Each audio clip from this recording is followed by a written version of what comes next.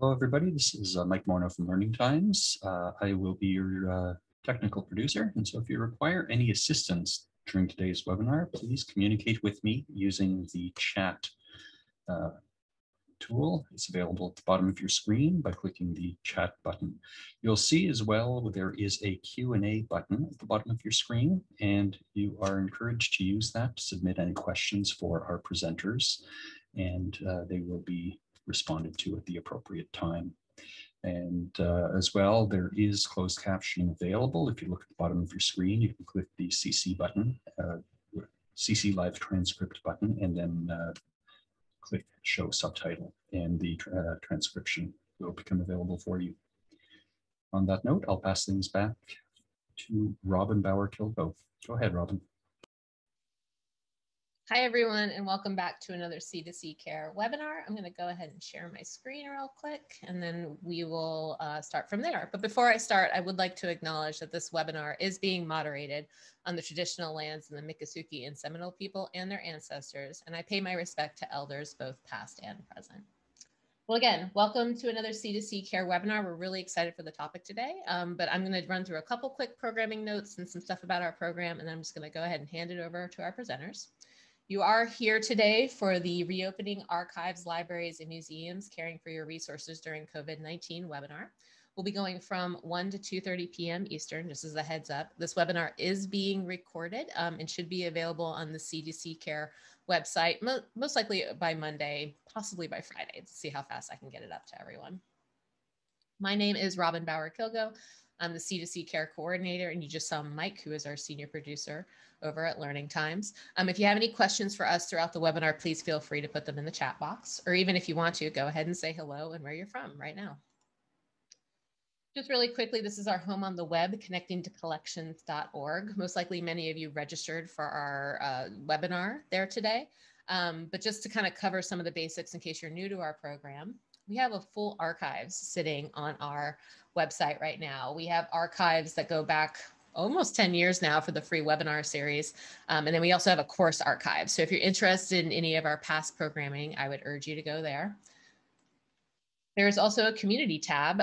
We have a really great moderated C2CCare community that you can post questions related to collections care and actually place them for people, trained conservators to answer them. So if you have a question about anything that you might have in your collection, storage question, anything like that, go to that community tab, click on it, find out and post your question, and someone will get back to you pretty quickly with some really good information.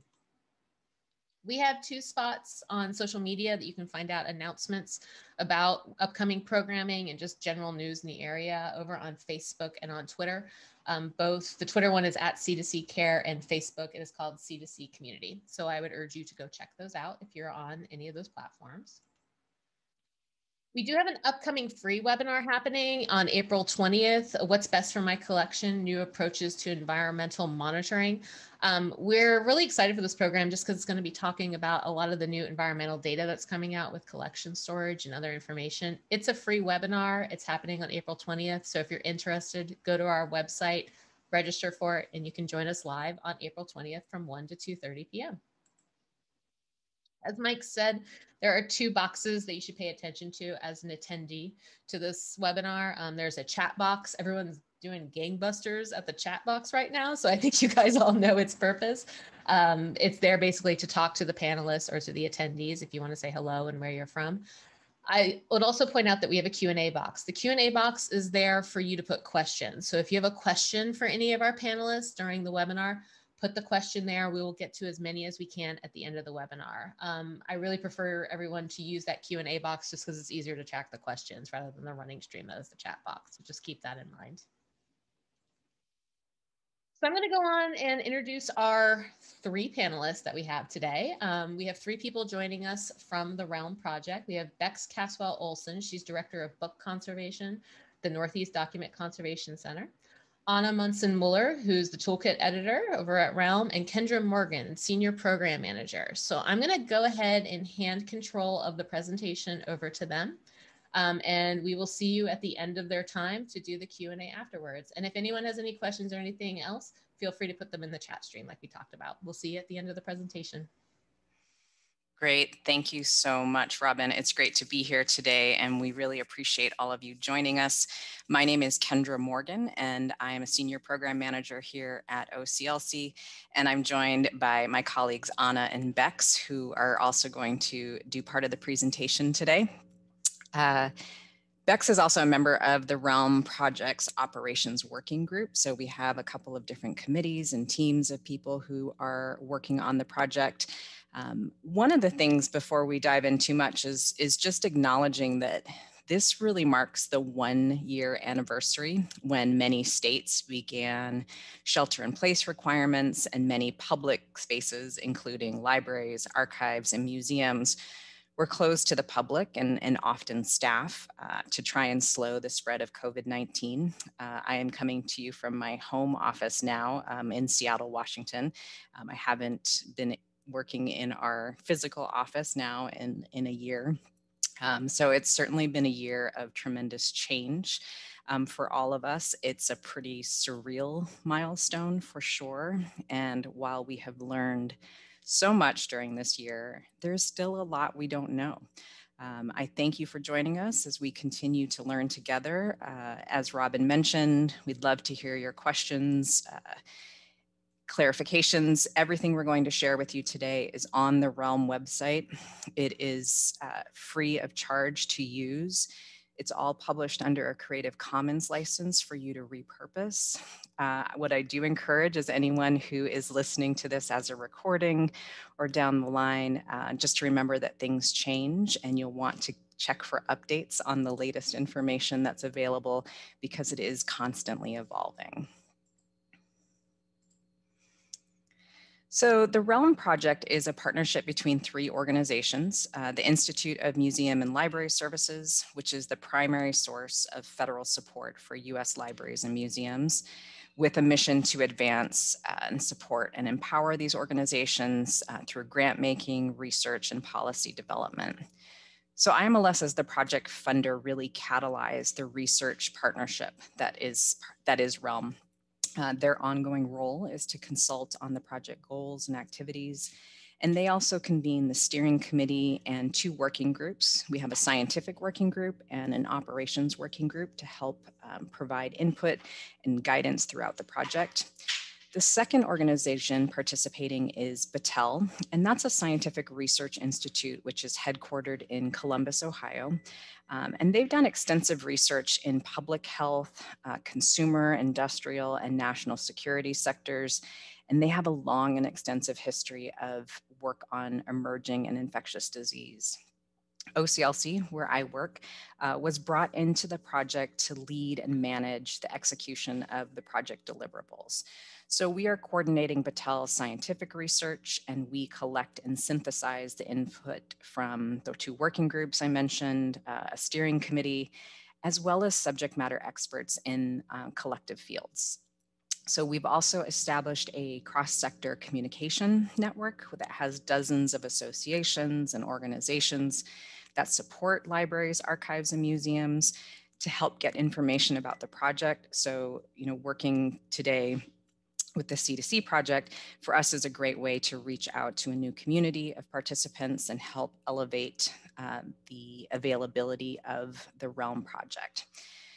Our final task on the project is to really disseminate the project research and information to our constituent communities. So again, these types of webinars are extremely helpful as we seek to share out the project information. So overall, there are a few key activities for the project, and I'll speak to each of them as we go through, and we're going to dive in a little bit to each of the different areas. The first is to conduct literature reviews of the published science to see what is emerging about COVID-19 with a lens of looking at how this impacts libraries, archives, and museums. We're also continually engaging with subject matter experts and representatives from the field to inform our planning and the lab testing, which is really a key deliverable. This project really kicked off with IMLS because of a direct request from the library, archives, and museums community to do testing on the longevity of COVID on materials that are specific to our institutions. What we do then is to take all of the inputs that we're getting from the research and resources, we synthesize them into toolkit resources, which is what my colleague Anna will be speaking to today. She has a partner on the library side, Catherine, who they come together to try and synthesize the information, make it much more layperson friendly, because as you might imagine, some of this can be quite technical in nature, and it's not necessarily our go-to spot in our daily job. So having a more layperson voice interpreting some of the data was a key aspect of the work. All right. So the scope of the project was really to provide information to better understand SARS-CoV-2 with the goal of informing local decision-making in the development of practices and policies. One of the things that has been truly achingly clear over the past year is the enormous strain that staff of your organizations are under.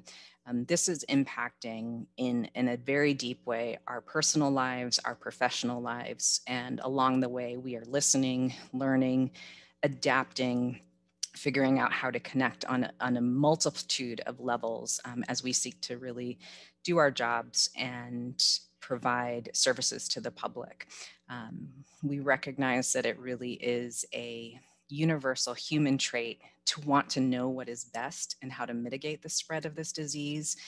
And for many of our institutions, this applies to how we work with staff, the public, and our physical buildings and collections. It's a really complicated situation.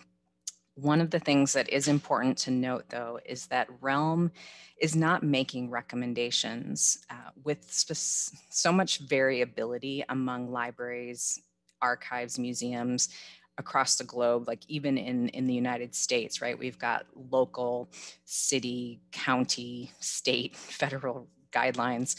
Every institution really needs to develop policies that work along with their own community needs. So with that, we are going to look a little bit about look into the overall research that we have been paying attention to through the project. There have been 3 literature reviews conducted during the project so far. One was just published in February, so just last month. And we're going to walk through a few of the highlights of what we have learned and how we're surfacing that through the content. So the 3 questions that we looked at in the literature review was how might the virus spread through general operations in libraries, archives, and museums?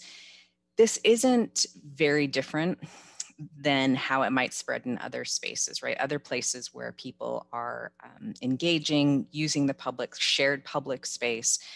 So while we didn't expect to find anything in the published literature that was specific to LAMs, libraries, archives, and museums, we were looking to see what might be applicable. How can we transfer what other people are learning about public spaces?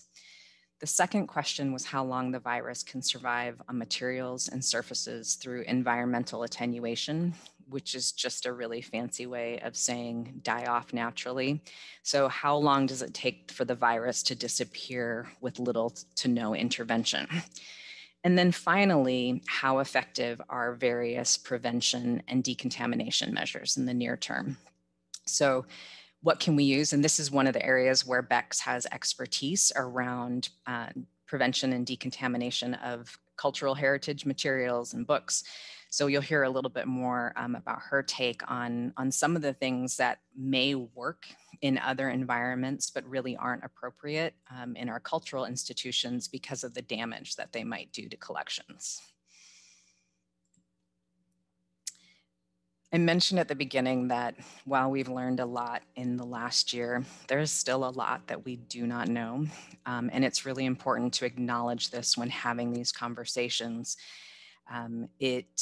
Sometimes naming the unknown is important to explain why we're making certain decisions, why we're presenting certain policies and procedures.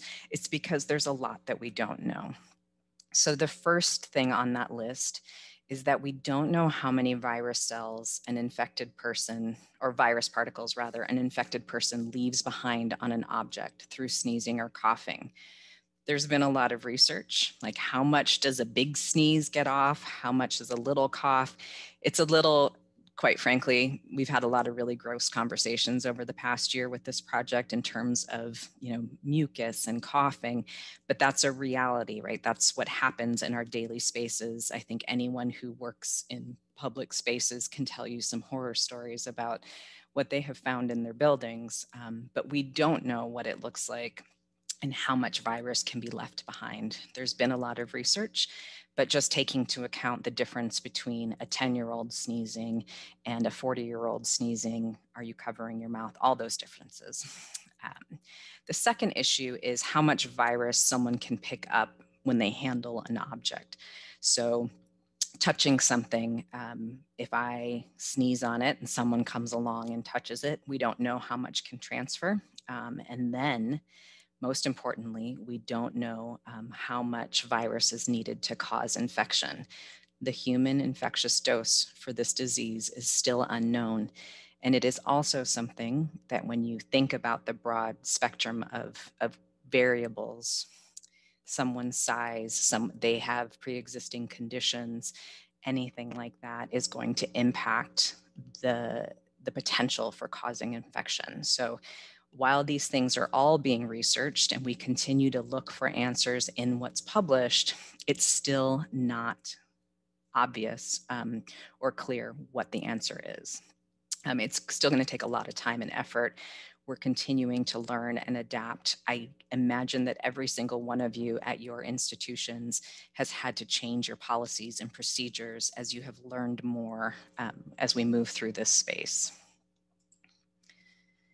So let's move into talking a little bit more about what we do know. SARS-CoV-2, what causes COVID-19, is generally understood to spread through virus-containing water droplets from sneezes, coughing, speaking, singing. There is evidence that there are other pathways for spreading the virus. So aerosolization, if it's in the air, is another potential spread. And then touching surfaces. When an object is infected with virus, it's called a fomite. And one of the things I mentioned on the previous slide is that we don't know. And at this rate, one of the things that we understand is with such high levels of infection, contact tracing and understanding how infections happen are just very difficult at this stage of the pandemic. When so many people are infected, determining how they actually got infected can be quite difficult. It's kind of chasing down an impossible task. But those things are much less likely, but possible. So the research continues into those areas. Environmental factors such as humidity, temperature, and air quality have all been identified as influential, but again, more research is needed. HVAC systems, the heating, ventilation, and air conditioning are a few that people have been looking into because they're so prevalent in our buildings. So different types of filters, using a UV treatment on the air that's being circulated, bringing more air in. So that's stuff that some of the researchers are continuing to look at. And then the space where we're probably most familiar at this point, social distancing, physical distancing, hand washing. I think we've all gone through containers and containers of soap in the past year, using masks and gloves, personal protective equipment, spending time outside when possible, meeting in open spaces where there's air.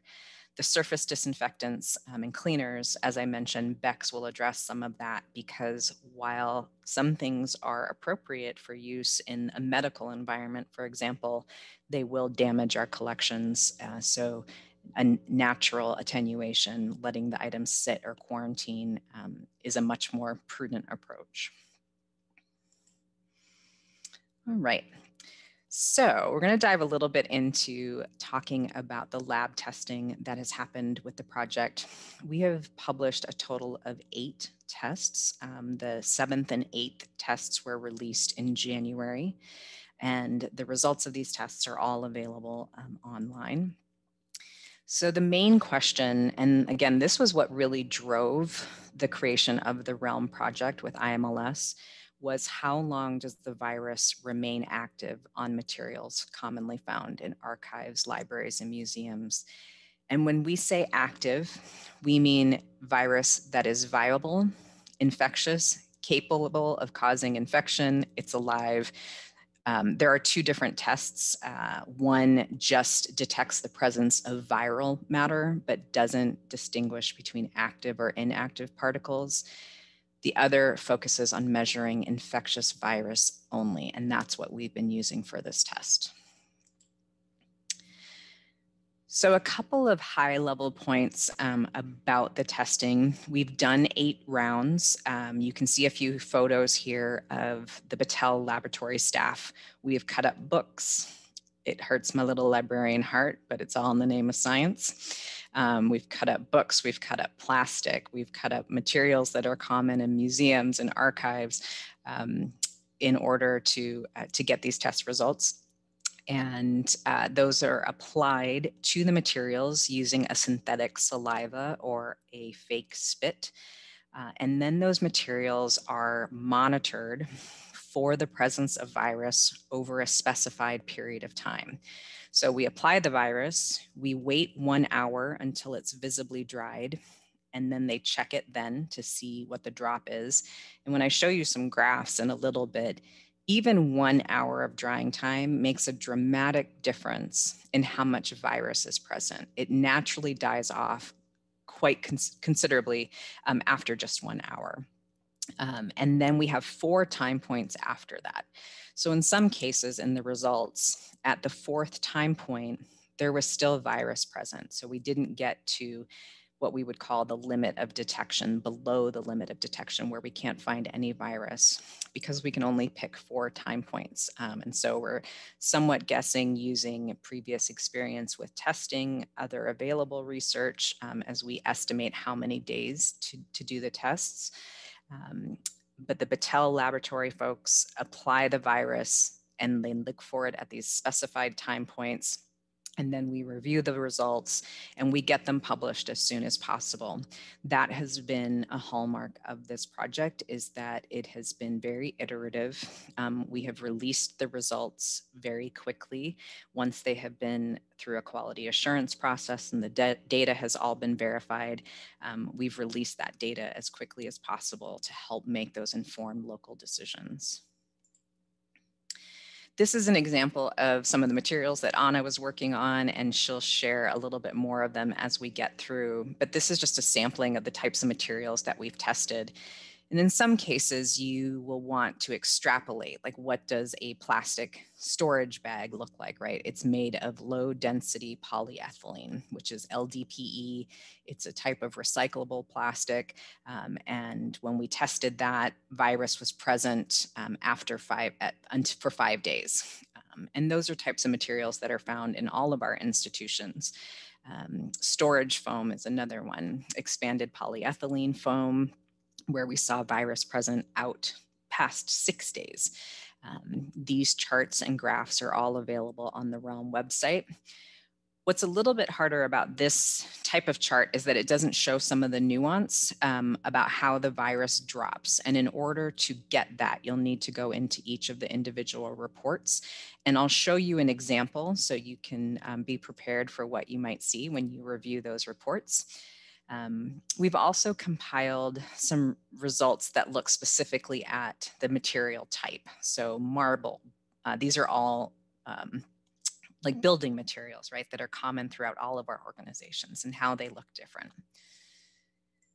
So this is a really detailed chart, and but I wanted to walk you through an example. So this test was specifically, this is from tests 7 and 8, the most recently run tests. And in this test, we looked at the impact of warmer or colder temperatures on testing. Previously, we tested this expanded polyethylene foam, packing foam, very common in exhibits, in storage and packing. We tested it between 68 and 72 degrees. What we wanted to do for tests 7 and 8 was to see what does a much warmer temperature, so around 82 degrees look like, and then what does a colder temperature closer to 32, 34 degrees look like. So what I want to start with is on the far left-hand side, that's the amount of inoculum that was applied. And this was one of those places where we had to think about how do we interpret these results, because scientists, biologists, virologists use log scales.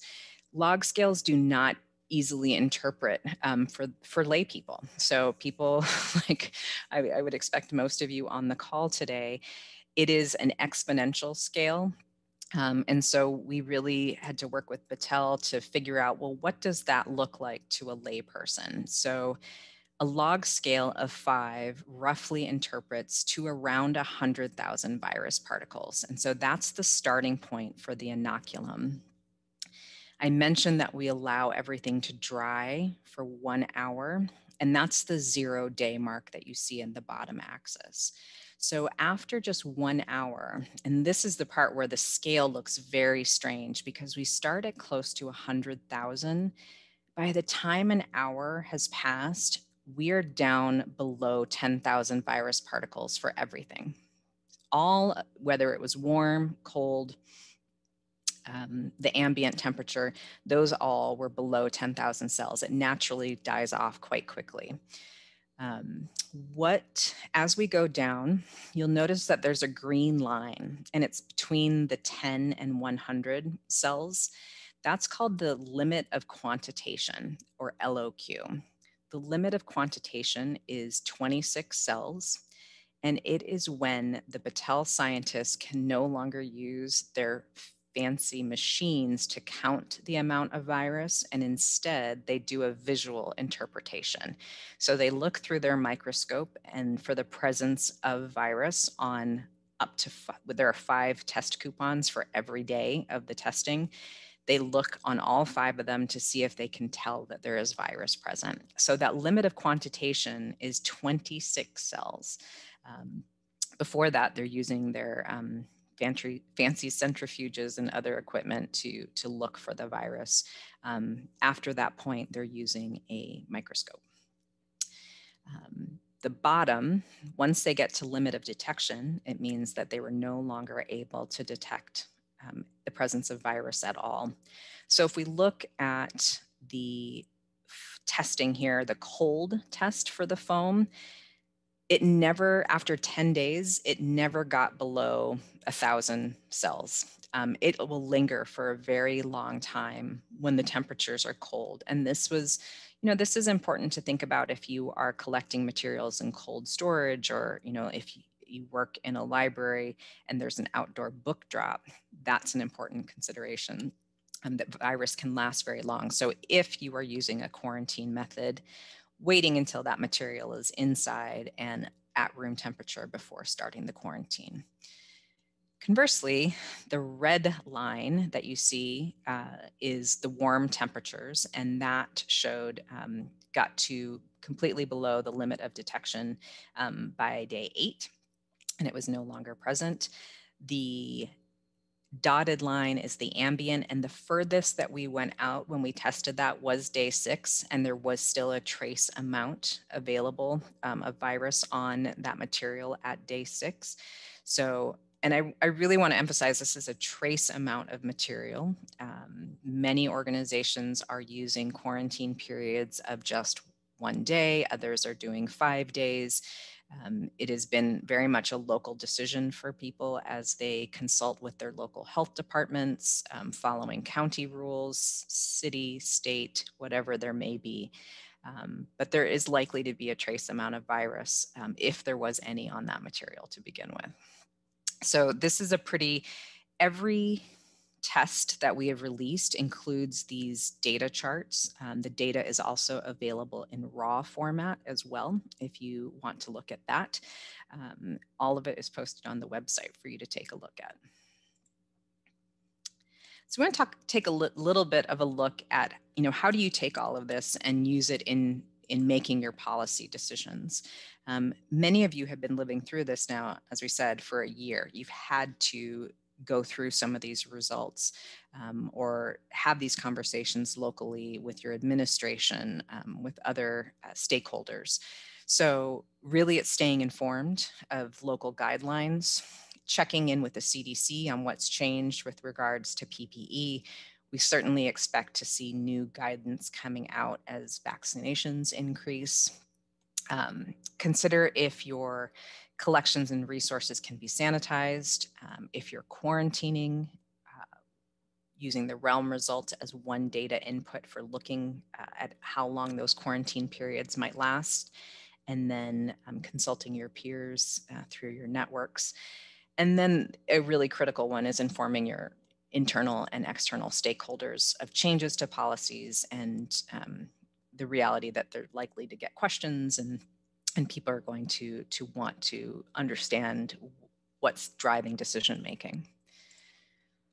An article that I keep saying this when I talk about it, but this article was published in September of 2020, and it's kind of become my touchstone, just both professionally and personally, around understanding what we're all going through.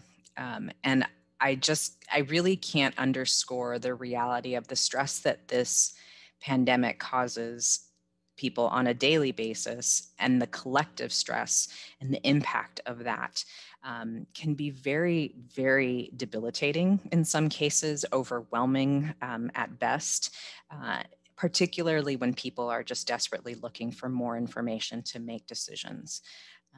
But this article kind of put a name to some of what I was feeling, certainly as I navigated through this project in my personal life. So the first, and what the authors did is they laid out 5 tips to help with decision making. And the first is that most data is going to be flawed or incomplete, and to be honest and transparent about this. So I can absolutely say that the realm data is incomplete, right? We can't test every item under multiple conditions and answer all the questions of the library, archives, and museums community. There are just too many variables. So this is what we have, and these are some of the gaps that people are likely to find. The second point is that for some questions, certainty is never going to be reached, and consider whether you need to act on the evidence that you have and move forward. And with Realm, I mentioned we're choosing to publish information as it becomes available, and we're acting and sharing what we have, and will continue to do that. And we do expect that to change, right? It's going to evolve. So if you're watching a recording or coming back to this topic in a month, look to see what has changed. The third is that to make sense of complex situations by acknowledging the fact that they are complex. Sometimes we are ignorant about the questions. If things come in today that I don't know the answer to, I will tell you, and then I will see if I can figure it out. There may be paradoxes in decision making, and that's part of the reality. Being able to collectively reflect on some of these things is really important with a group of people who in their daily work support our communities, our cultural institutions. We can learn from each other and acknowledge what we don't know and still continue to move forward. The next item or the next tip is that different people and different stakeholder groups are going to interpret data differently. Deliberation among stakeholders may generate multifaceted solutions. So proposing something to one group of people who think about X one way and then discussing with others in another way can lead to a more robust decision. And we can benefit from those multiple perspectives. And then finally, observing real world interventions, pragmatic interventions, carefully observed and compared to real world settings can generate data to complement research findings like Realm, which are in controlled trials. We need to try new things when they are supported by data, and our policies will need to evolve.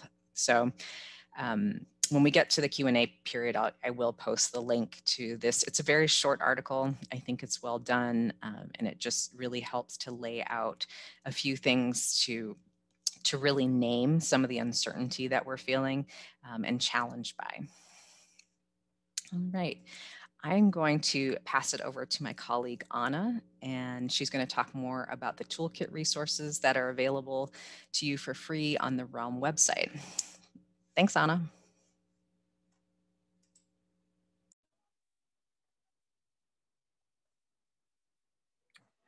Here I am. Thank you so much, Kendra.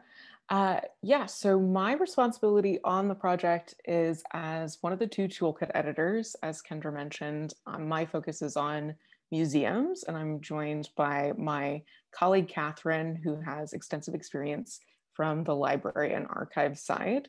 And I just wanted to cover a few of the resources that you'll find on the Realm website. We do have a project overview document that's we're calling Realm 101 that we've developed both for the library and for the museum audience. These are really helpful if you want kind of a quick overview of what the project is focused on. It's particularly helpful if you are, say, taking the results of Realm and using them in your decision making, and you want to explain to your board or other stakeholders what the project is about.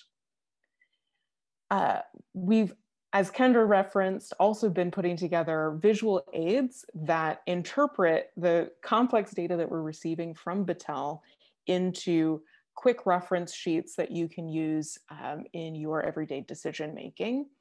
You saw a preview of this big visual aid that Kendra shared earlier that shows all of the results side by side in terms of days to attenuation. But we've also put together collections of surfaces like Kendra shared with you, and other collections of individual resources for specific topics: plastics, books and paper, media. If you have in particular an interest in plastics because you come from an exhibits background, taking a look at polypropylene versus LDPE versus HDPE might be the extent of your interest. So we've tried to curate that for you. Additionally, one of the outcomes of the project has been a series of literature reviews conducted by the scientists at Battelle. These are still being conducted now, and each iteration of the literature review has been accompanied by a takeaway document, so that you don't have to comb through 30 pages of the latest research on SARS-CoV-2.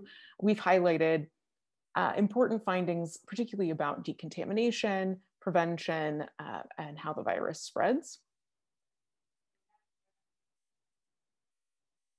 Additionally, we have curated some of that content into a series of checklists.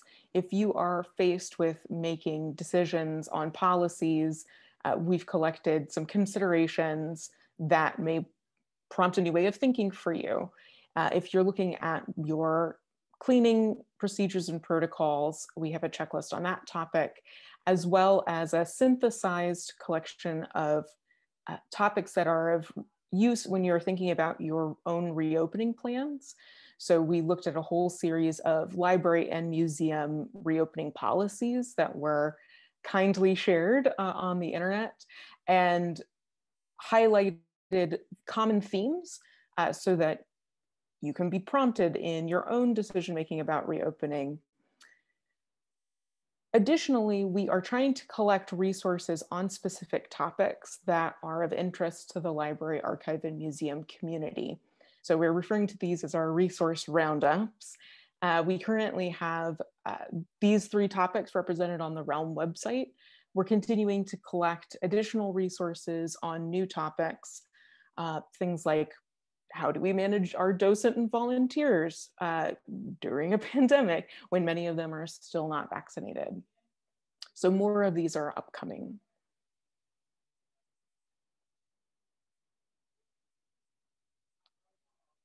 We have been collecting a couple of videos.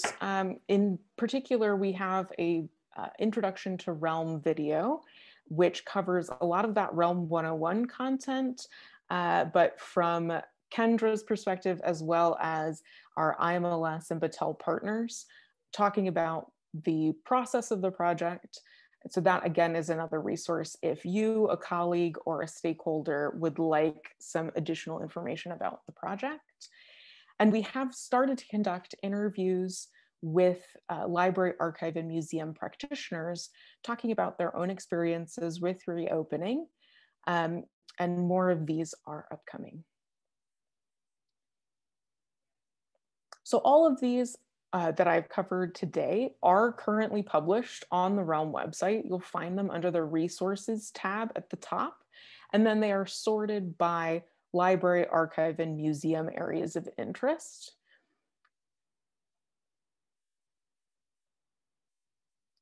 And as I mentioned, we do have some additional upcoming resources. You can keep up to date on anything that's being released by the project by signing up through our mailing list, as we have regular releases of new material. Thanks, Anna. I'm going to answer a few of the questions that came through in the Q&A. And one is if there has been any documented situations where individuals have become infected by handling library materials, and not that we are aware of. So not that we are aware of. I mentioned earlier that contact tracing is particularly challenging right now because of the spread of the virus. It's quite difficult to do anything like that in any situation right now because the focus really is, and understandably, is on the person-to-person droplet spread. The second question that came through was if there's any information pertaining to the new, faster spreading strains of COVID-19. So what we've been talking to our colleagues at Battelle about is how these strains may impact attenuation rate. We have been testing the same strain since the beginning. It's a strain that came from Washington State. So we are kind of exploring if they might behave differently with Battelle and their understanding of vaccine or variants to begin with. Variants among viruses is a very common issue. So it's certainly something they are familiar with. And we're just looking to see what we might be able to learn from past experiences with variants and how that might apply to COVID-19. All right. And then can virus on an infected material become airborne? That is a known unknown. We do not know if that is possible for virus that I mentioned that we wait an hour for it to dry. So we don't know if someone can brush the paper and then, release it. Does it aerosolize? We don't know, but it is certainly something that is of interest. We continue to look through the literature. It's part of an ongoing search of the literature to see if any new information on that is available. All right, I am going to hand it over to Bex Caswell-Olson of NEDCC, and she is going to speak about caring for your resources. Thanks, Bex. Awesome, thank you. So let's see, seems like I am not able to control slides. All right, oh, there you go. All right, awesome, thank you. So yes, I am Bex Caswell-Olson, and I am the Director of Book Conservation at the Northeast Document Conservation Center, or NEDCC, located here in Andover, Massachusetts. And not moving. Whoop. Okay, just a little finicky. Sorry about that. So as you can imagine, disinfecting collections and materials is something that we have been getting asked about a lot here at NEDCC over the last course of the last year, really. And so in response to this, we decided to release a formal publication as part of our preservation leaflet series, which is a series of free leaflets that are available on our website. So if you head over to nedcc.org, this is what the landing page looks like. And I have a nice red arrow pointing to the fastest way to get to the preservation leaflets. Leaflet 3.5 is disinfecting books and other collections, and that's under the emergency management section of the preservation leaflets. There are a lot of other great leaflets that are listed on this webpage some of which I'll be referencing to today. And so if you're not familiar with these, I definitely encourage you to check them out. So as Kendra mentioned, there is still a lot that we don't know about COVID-19 and how it spreads, but I think something that we can all agree on is that surface transmission or transmission through fomites is possible because we know that the virus does live on various surfaces for varying amounts of time. And so the idea that we should keep disinfecting really high touch surfaces like doorknobs, work tables, public computers, things like that, any sort of shared equipment or thing in your space, I think that's still really a great idea. So while I can't recommend one specific cleaner, what I do recommend is that you head over to EPA's List N, which is disinfectants for coronavirus, and they provide a list. It's over 900 products are on this list at this point in time. And these things are really rated or tested for use on hard, non-porous surfaces. So again, things like tables and door handles. It can be really hard to find availability of various cleaners right now, but if you do have the ability to be discerning in your choice, I suggest that you take a look at that far right-hand column that I've circled in red there, which is contact time. And contact time ranges from 30 seconds to 10 minutes. And I think for me, if I had the ability to choose, I would try to pick something that had a shorter contact time. If I could be even a little choosier than that, I would try to err towards things that did not have artificial fragrance or artificial dyes in them, just because that would be less likely to react with materials.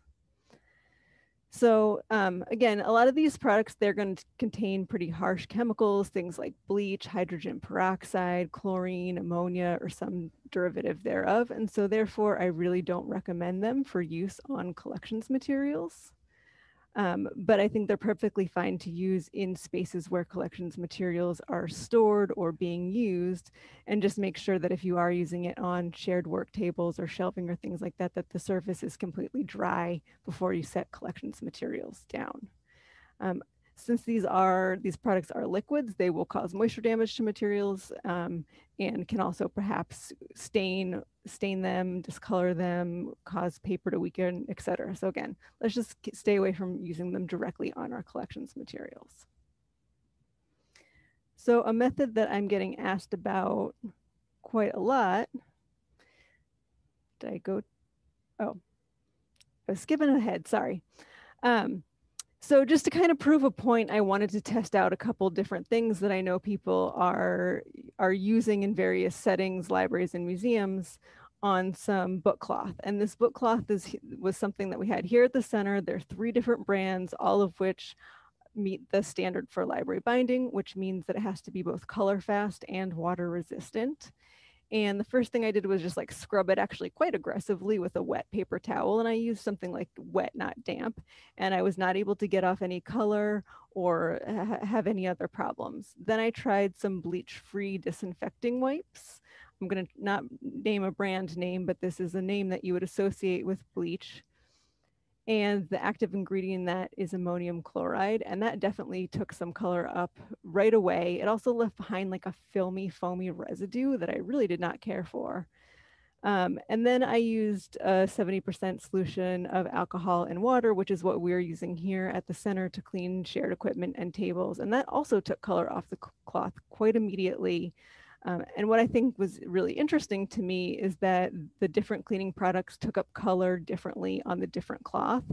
And basically what that tells me is that there's no one thing that I'm going to be able to find that's going to be safe and work on absolutely everything. And the amount of testing I would need to do just makes the idea of using these things, even just like on book covers, to be perhaps unrealistic. So another method that I know is being used rather widely and people are really interested in is fogging of disinfectant, or the use of like drones or electrostatic sprayers. And I think that this is a really excellent method of dispersing disinfectant like quickly and effectively over a large surface area. And I think that's great, again, for public spaces like lobbies, classrooms, laboratories, things like that. But I would not want to use it where collections materials are stored, because they are the same liquid disinfectants that are on that list N, which are really designed generally to be used on hard surfaces, not porous materials like paper or books or even carpeting or upholstery. And the other thing that I think it's important to note is that fogging is only going to apply disinfectant to exposed surfaces. So if you have materials in a stack or even just like hard to reach areas, aren't adequately going to be sanitized. And for those reasons, right now, the EPA and the CDC are both still recommending just wiping surfaces down the good old fashioned way over fogging. They're not prohibiting fogging, of course, but until there's more research done that shows that this is really effective, it's not their preferred method. Again, I do think that this is really useful in like public spaces and classrooms. So something else that has been getting a lot of attention is the use of ultraviolet light, or UV, for disinfection. And first, I just want to talk a little bit about UV. So there are 3 different types of UV: UVA, UVB, and UVC. UVC is the most effective for disinfection, but direct exposure can burn your skin or your eyes. And UVC lamps can sometimes generate ozone. And ozone is not just bad for the environment and something that we consider a pollutant for collections materials, but it's something that we also know is damaging to the respiratory and cardiovascular and central nervous system. So not good. UVB. Dermatologists say that the B stands for burning. So this is the wavelength that really penetrates deep into your skin and your eyes. It really increases your risk of developing skin cancer and or cataracts. And then there's UVA, and the A is for aging. So this is what gives you wrinkles if you spend too much time out in the sun. It is also, according to the FDA, 1,000 times less effective than UVC for disinfection. So all that to say, not all UV lamps are created equal. You need to know what you're buying, what you're using, and that I think a lot of the lamps that are being sold for consumer use, like I see a lot of these gadgets to disinfect your phone, or like UV lights you can have on your keychain. I think a lot of those are probably going to be not strong enough to work very well, and or the potential for you to accidentally expose yourself or overexpose yourself to UV and harm, which is harmful, is high. So the FDA has a great website where they explain all of this, which I would encourage you to take a look at. And then we also know that UV is damaging to collections materials, which is a great example of what is happening in this photo, that this is a book that had been open to that top page on exhibit for a period of time. It was getting both artificial and natural light. And over time, it really caused that page that was getting a lot of light exposure to discolor, to become yellow, and it actually feels quite dry and brittle compared to the rest of the volume. Just like with fogging, UV is not effective if things are stacked, and it's not, so again, only exposed surfaces. The caveats I want to give to this: I know that a lot of libraries and museums are using UV disinfection devices for things like headsets or audio guides, or even like tablets and laptops that you might be lending out. And I think for hygienic reasons, you should absolutely, positively, definitely still keep doing that. The other place we know that UV is very effective in terms of sanitation is if it's used within an HVAC system. And there is some great research out there, and some information about that is included in the most recent Realm literature review. So I would encourage you to check that out. But I also realize that making modifications on that scale to your HVAC system is out of reach for a great many people. So just a little bit more about UV and how it is definitely very damaging is that all light is damaging, but UV is the most damaging, and all light damage is both cumulative and irreversible. And it can cause, again, like we just saw on the previous slide, things to darken and discolor, but it can also cause things to fade, advanced aging, embrittlement, and that includes like for paper, for textiles, for plastics as well. So in this slide, you're seeing a picture of a book that's had the opposite problem where it's quite severely faded as the result of light damage. And then again, in collections care, best practices for collections care really talk about eliminating or minimizing as much UV light as possible when we have collections present, whether they're on exhibit or in storage. And I would encourage you to check out NEDCC's leaflet on protection from light damage for more information there. So another disinfection method that's been getting a lot of hype lately is heat. And again, best practices for collections materials for long-term preservation kind of really warn against extreme fluctuations in temperature and also humidity. And so raising the temperature of your collections materials, I think maybe is perhaps not a great idea. The literature out there shows that it does have to be a more significant increase in temperature, and the suggestion in one article I consulted was between like 3 and 20 minutes of exposure at 65 degrees Celsius, which is like 150 or so degrees Fahrenheit, just for reference. So we do here at NEDCC have a lab oven, and so I was able to try this out on a couple different things. So I used some books, the kind of things that you're more likely to have in a circulating collection, for instance, so a paperback and a hardcover. And I baked those at 65 degrees Celsius and then checked on them after 3, 5, and 20 minutes. You can see after 3 minutes that both of those volumes did start to warp and distort. After 5 minutes, it's certainly more pronounced, and definitely more so at 20. When they cooled down, they did definitely flatten back out by themselves pretty much, but I did notice for the paperback volume, it definitely was quite damaging to the adhesive, and the adhesive really kind of gave way. So while I think heat can certainly be effective, again, maybe it is not appropriate for use with the majority of collections materials. So if those are all the things that I don't recommend, what do I recommend? So NEDCC really recommends implementing hygiene and quarantine procedures over the disinfection of materials. I would say at a minimum, you should wear a mask and follow other CDC guidance to stop the spread of COVID-19. And the reason I say at a minimum is because your state or your institution may have stricter guidelines in place, and you should absolutely positively follow those. And even if your state does not have things like a mask mandate in place, it's still definitely a good idea. Then the other thing to really think about is having really, really good hand hygiene. And I think it's always a good idea, COVID or no COVID, to wash your hands before handling collections materials, and then perhaps again afterwards as necessary. I really recommend using hand sanitizer only if soap and water are not available. And that's because hand sanitizer does a great job at sanitizing your hands, but it doesn't clean them. It does not remove dirt and oils, whereas washing your hands with soap and water does both. And of course, when we're handling collections materials, we want our hands to be clean, not just germ-free. So hand sanitizer is fine if you don't have access to soap and water, but otherwise I'm always an advocate for hand washing. And then, like I mentioned earlier, we want to keep disinfecting shared tables, workstations, equipment, things like that after each use.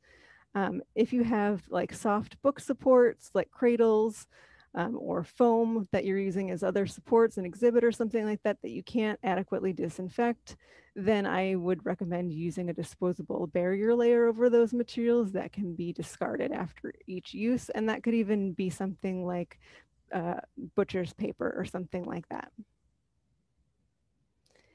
And then when you can't follow hygiene protocols, or if you suspect materials have been contaminated, I think quarantining is a very, very good idea. So, I know that for in a research setting, so like in a special collections or in a museum or in an archive, materials are used in a really, really different way than they are in a circulating collection. Circulating collections, people take home, they, read and use while they're eating, in the bathroom, and hopefully you're not using collections materials that way in a research setting. And so I think some of the concerns that we have and the need to quarantine in a more controlled environment are a bit less. The length of time that you need to quarantine materials for is really going to depend on what the material is and what the circumstances, how you are quarantining them, if they're stacked or they're unstacked. So again, I think go check out the Realm website and the research that they have done to help you make some of those decisions. The last thing I want to say about that is that I know that some people feel like quarantining materials, it's just not interventive enough, that they're not doing anything and therefore they're doing nothing. On the other hand, there are people who feel like quarantining materials is just like a real nuisance and it's unnecessary and it's such a burden. And I would just like to politely disagree with both of those statements or sentiments, and say that quarantining materials is something that we know is safe for both people and materials. We know that the virus will, die on its own after a period of time. This is effective and it's low cost. And it's also, in my opinion, a pretty low effort way of mitigating risk for both your staff, your patrons, your researchers, etc.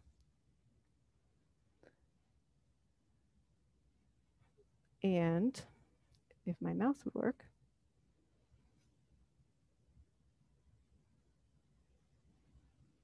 There we go, thank you.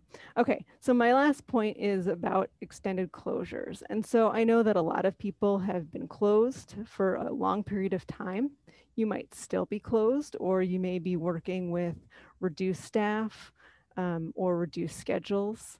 And, at the outset of all of this last March, I'm going to say very few people had a disaster plan or a continuity of operations plan that really addressed how things would work in an extended closure or maybe just an unexpected closure. And hopefully, as things are slowly, reopening and getting back to normal, but I think it's a great idea to make sure that you have a plan for the future, whether or not you need to close again. Hopefully there is not another pandemic, but there are other reasons you may find yourself unexpectedly closed because of a natural disaster, because of renovations, etc. And I think it's a really good idea to have a plan that addresses, who has access to your building when it is closed, and whether or not that includes collections care staff. How are you going to monitor your collections during an extended closure, and who's responsible for gathering that data? And again, are they one of the people that has access to the building? Also having a plan that addresses maintaining regular building maintenance. So just because you're closed does not mean that your building and your collections and the building housing your collections stop having ongoing needs.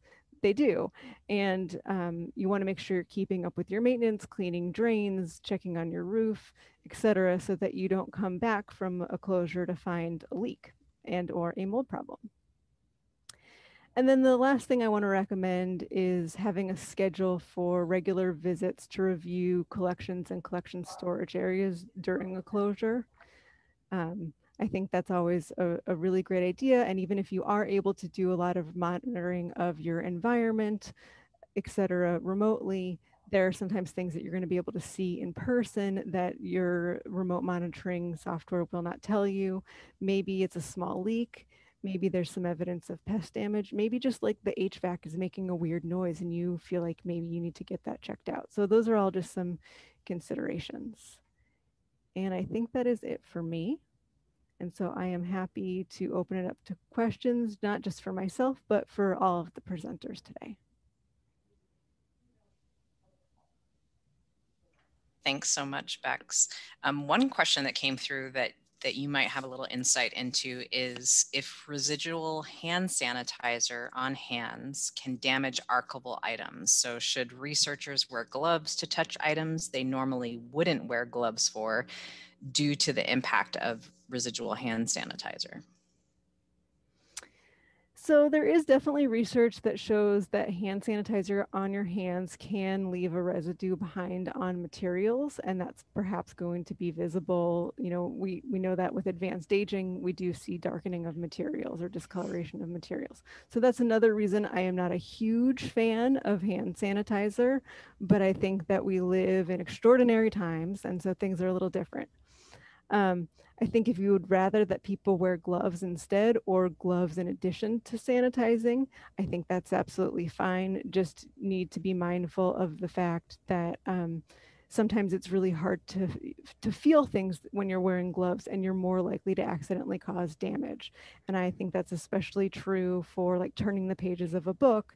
Especially if it's brittle paper, you're more likely to accidentally tear the page if you're wearing gloves. So there is a delicate balance there, and I think there's maybe not a perfect solution, that just you need to kind of consider all of those things. The glove thing is super interesting because, like, I know, and I've mentioned this on the previous webinars, that when I was going to school in the mid-O's, it was gloves, gloves, gloves, gloves, right? Like that's all you were supposed to wear. And now how the practice now is what you guys exactly said. It's clean hands. Like that's the key thing, is make sure your hands are clean. So I think that's interesting how that carries over into this stuff for COVID-19 protection. It's just wash your hands. That's like the main thing you got to do, is just keep your hands clean, for sure.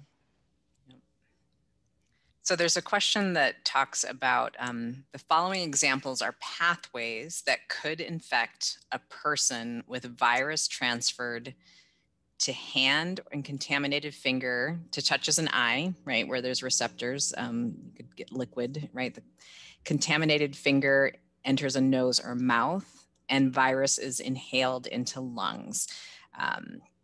And then I assume that if virus incorporated in saliva, it will not have an effect. So that's one that I don't think I know about in terms of virus in saliva. Like, I don't know if you can get it from kissing. I assume you can because it's live virus. But I cannot specifically answer that. But the other method, so transferring hands to contaminate, and then touching your face is definitely a concern.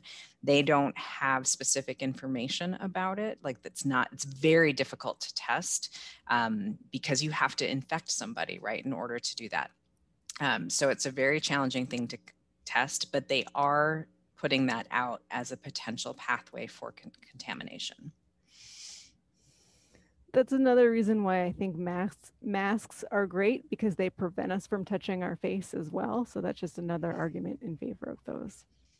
Someone was mentioning that no, you couldn't get it from kissing because it's a respiratory virus, but it's other breathing and activities that might be going on when you're that close to somebody.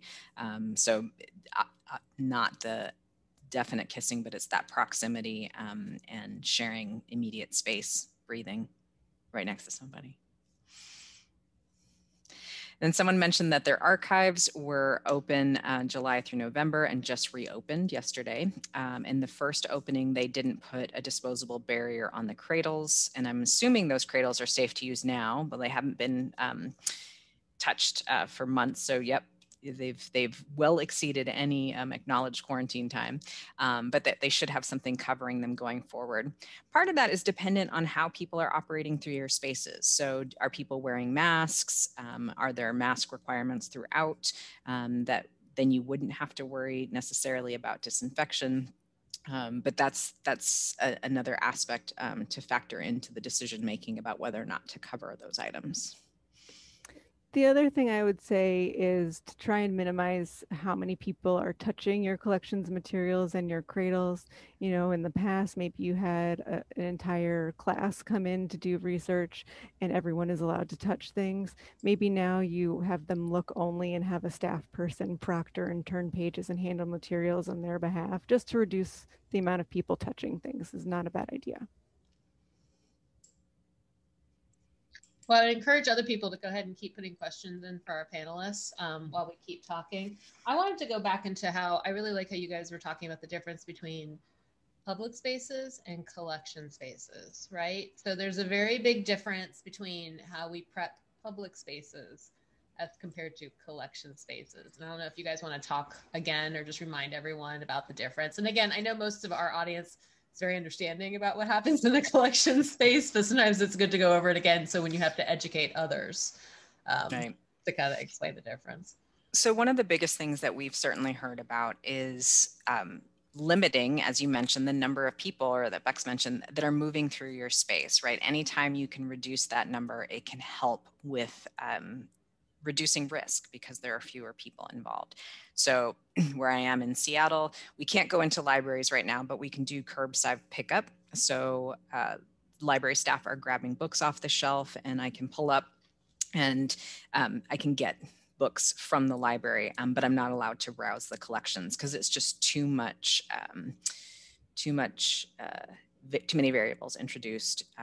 During a meeting in January at the American Library Association, I co-presented with a library director in California who said that they were now allowed to have up to 25% of their space, their capacity, but they still weren't seeing that number. They weren't hitting their maximum because people were being, I think, very cautious about gathering and being in public spaces. So sometimes people are just self-regulating in those cases, in their public spaces and where they're choosing to be, even though they were not violating any local guidelines. They were following them strictly. Everyone still had to wear a mask.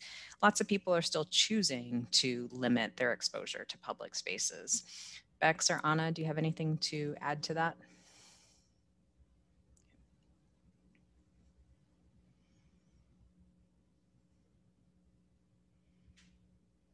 I think another topic that I can just kind of, so that you know that it's on our radar, we did see some questions about variants.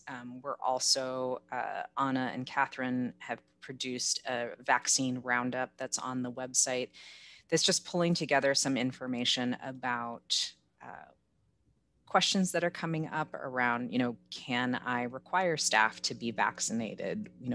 Can I require visitors to be vaccinated? There are things that people are exploring as we navigate these coming changes, right? What does it mean? How might it impact your operations? Is understanding, at this point, there's optimism that everyone who would like to be and can be vaccinated by the end of May. And how might that change? It's not too soon to start having those conversations in your facilities about understanding what might change for your organization when you line it up against local guidelines and expectations. So we do expect more to come out from Realm around that topic. Getting some guidance from our colleagues at Battelle, as well as the Realm Project steering committee working groups. So I see two questions going back to gloves, which is a favorite topic of all of ours. So one is gloves versus no gloves is interesting. How do you prevent oils and body chemistry from transferring to materials? Having been an objects conservator, now curator, I'm in the gloves camp due to the issues I mentioned. I don't believe clean hands are enough. And then the other one is I'm an archives intern who wears gloves for photo work. Should I wear gloves for book work just because of COVID?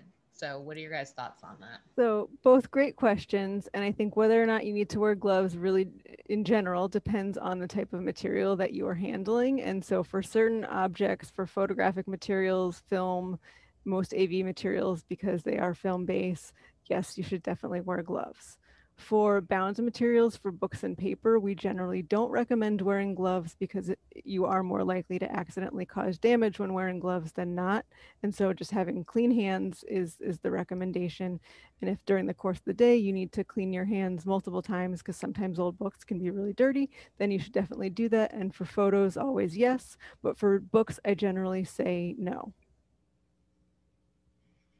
One thing I feel like I should point out too is I used to work at a Native American museum, and when we would have elders come in, there was a resistance to wear gloves sometimes for various reasons. And usually we just had clean hand policy. You know what I mean? Just to be, I don't want to say culturally appropriate, but just be respectful. You know what I mean? So I think that's a question you have to ask yourself as well when you're dealing with that kind of thing. There's another good question for Bex around a UV disinfector, and do these machines actually work? And one of the things we've been talking about as these questions have come through to the Realm project around UV machines is they might very well work to kill the virus, but you don't know where that light is hitting. Like if I have a 500-page book and we know that the virus can survive within the pages of the book for days, even when it's closed, you can't disinfect every page. So it works, but will it do what you intend it to? And what level of damage will it cause? Some of the surfaces might be more appropriate for that type of thing, but I think Bex's cautions about what that might potentially mean to the humans who are operating that. And I can't stress that enough. You know, we talk about this caring for your collections, caring for your resources. You are one of the most powerful resources that your institution has, and your safety and your well-being are also important. So please keep that in mind as you go through and make these decisions about the types of products and services that you want to introduce. In libraries, the recommendation to have different quarantine time, is there a recommendation to have different quarantine times for different materials? Most things are stacked. What is the impact on quarantine times? That's a great question. We did a study in test 4 of Realm, actually went back and looked at the impact of stacking materials, and it does impact the longevity of the virus. It lasts longer. So when you have, and stacking for this, it can be any 2 items touching, right? Vertically, horizontally, in a book drop, on your shelf, wherever it might be. If you put 2 items together, the virus is going to take longer to attenuate. So it will take longer to die off naturally. We've seen, another question is that we've seen discussions on social media of libraries that are ending quarantine practices. Is there any reason to think the current environment that quarantine periods should change? I think this is one that is constantly evolving. The infection rate in your community should definitely factor into your quarantine periods. When you have a low infection rate in your community, the likelihood of a material coming back that's infected will lower, right? Like we are testing materials that we know have COVID on it because we put it there. You could get 1,000 books back and none of them may have COVID on them. Like that is it's just realistic, right? That that may absolutely happen. So as the infection rate changes in your community, that would be a good time to look at if you want to reduce the quarantine times, if that makes sense. What would you advise about volunteers coming back into a library that is smaller than 1,000 square feet where no social distance space is available? So I can't provide specific advice, but what I would say it would be good to factor in is what's the maximum allowable number of persons in your building. We all have fire code regulations. So look at that. And then if your region has specified limits for capacity, apply that, and then determine if you can follow those guidelines with volunteers. I mentioned that a library in California at 25% capacity, they still weren't hitting up against that limit.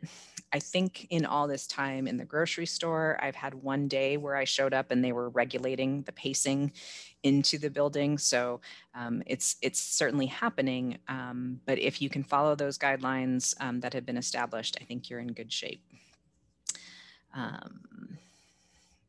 Do you have thoughts about how public libraries should manage browsing? Brief contact by patrons with collections materials without a checkout. Again, going back to what's the local requirement? Do they need to have masks on? What's your infection rate? You know, putting those factors into place, and if it makes sense to allow that at this time.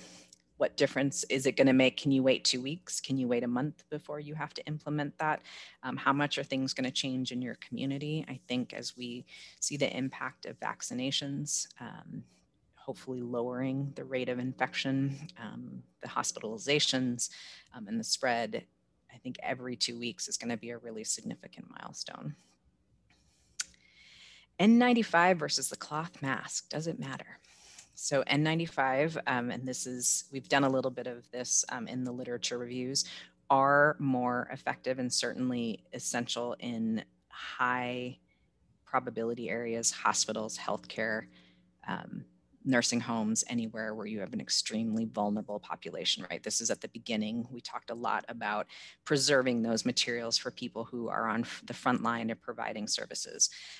The cloth mask does protect, and there has been quite a few studies now showing, how does it help to help people feel more comfortable with using it, and helping to reinforce that. So using some of that science, and that is in several of the literature reviews. I still use cloth masks. So yes, it does matter, but for most people, the cloth mask from what the literature is sufficient, and we want to continue to save those N95 resources for frontline people as needed. So long as you wear your mask correctly. Yes. Yeah, that's the key. Well, and I'll add too, there's the KN95s too, which honestly, like those are a little bit more popular. And this is a total personal thing. It depends on what I'm doing, right? So I have a cloth mask in my car at all times. If I'm stopping and getting gas or doing anything like that, cloth mask goes in. If I'm going for like doctor's appointments or stuff where I'm interior, I tend to upgrade my mask style a little bit when I know I'm going to be there. So that's a personal choice that I've made. But I think of it along that line when I do my mask choosing. Yep, I think that's good. If the collections are quarantined in a receptacle made of different material, should we be concerned about the virus lasting longer? So should we quarantine the books for about 5 instead of 3 days? So we did test a lot of plastics, maybe round 6, round 3. Can't remember. And it does survive differently. The nice thing about plastic is that is a non-porous material that you can disinfect. So you can run a bleach wipe on that to help accelerate and kill the virus. I wouldn't say that it changes. It's the impact of stacking is more important than what it's than the fact that it's in a plastic bin. But take advantage of the fact that you can disinfect that material as one approach to helping to manage your space. Does Realm have information to help with planning workspace density? If I'm working with collections, are there recommendations for how far away from the next person I should be? So we still are continuing to promote the CDC information about maintaining physical distancing of 6 feet. That is held steady. Like I still kind of go far to the side when I'm in the grocery store. Like I try to keep as much distance as possible whenever possible. But we do not have specific information about workspace planning, but thinking about how can you work 6 feet apart from someone. A lot of states still have mask requirements if you are working in a space. So any restaurant that we go to in my city, everyone is wearing masks aside from the time when they are eating. Same thing in physical buildings. If I were in my office, I would need to wear a mask.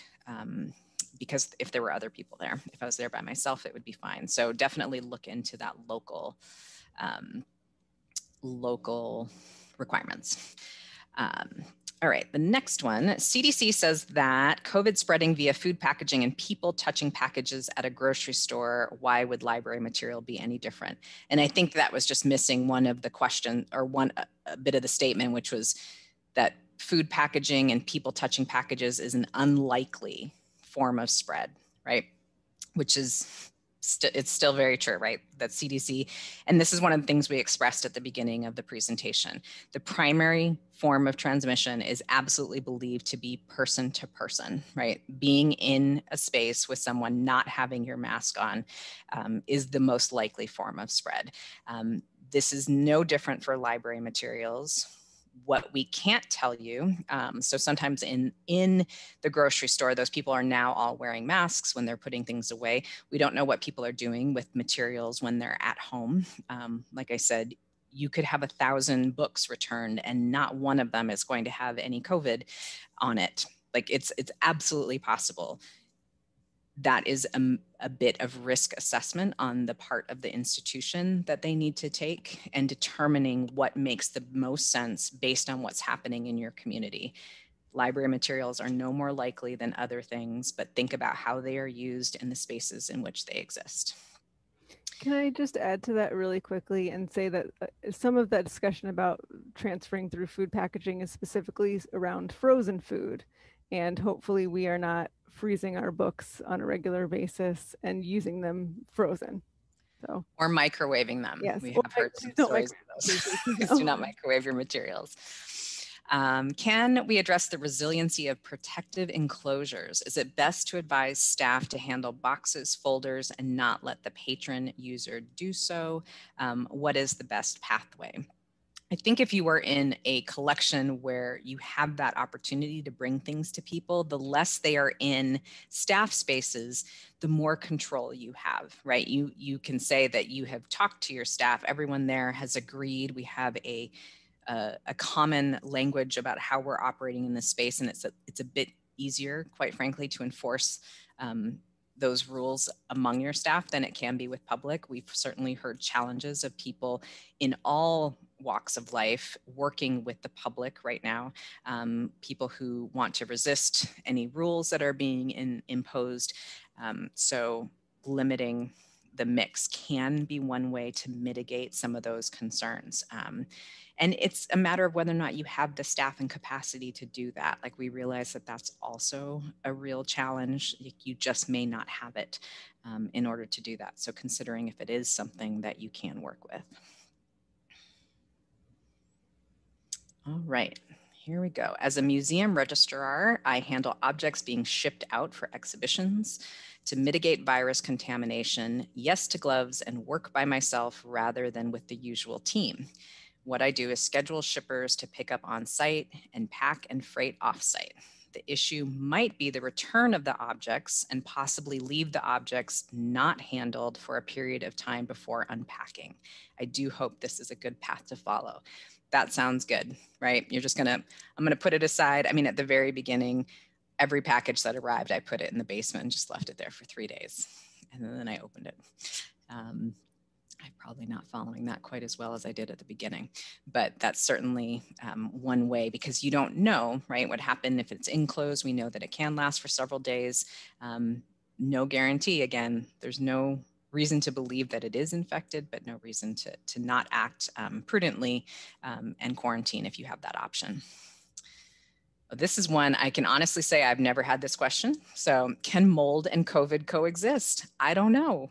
I would assume so. And I live in Florida, so everything's mold. So quite literally. So I wouldn't be surprised if it could coexist. I think certainly, potentially, absolutely, but mold really likes warmer temperatures and it likes humid temperature, humid environment. It does not like dry, whereas we know that COVID really has a much better time surviving if it's cold and dry. So they have sort of opposites for which they can thrive, but certainly there is a middle ground where they can overlap. Absolutely. Well, it looks like we did all the questions. So thank you guys for doing all those. I know, good job. I'll point out that in the chat box, you guys will see links to the surveys that we always do with C2CCare. Also a link to the main landing page for this website. There's already a handout sitting there that the fabulous folks at Realm put together for you all. So I would urge you to go grab that. It's also going to be the website that we're going to put the recording on eventually. So just, you can keep that link if you'd like to. I'll also send a message out via all the social platforms and all that kind of fun stuff. Do you guys have any final words for our audience today, or any other final thoughts? I do quickly, just because I saw a question in the chat about using ozone disinfection boxes that I wanted to address.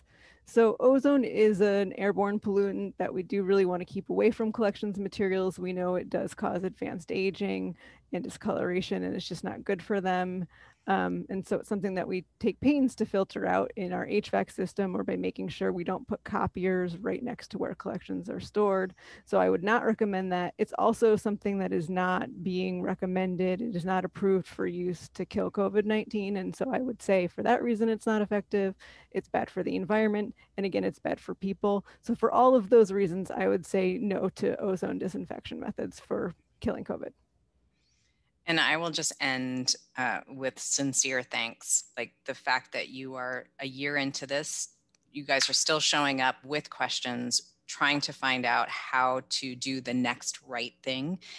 This is a unprecedented, like that was my word of 2020, and I'm keeping it strong in 2021, level of challenge that our institutions are seeing. And you are a core to the success of these organizations. And we appreciate the time and effort that you put into continuing to support your communities and support your staff, support your colleagues. So thank you.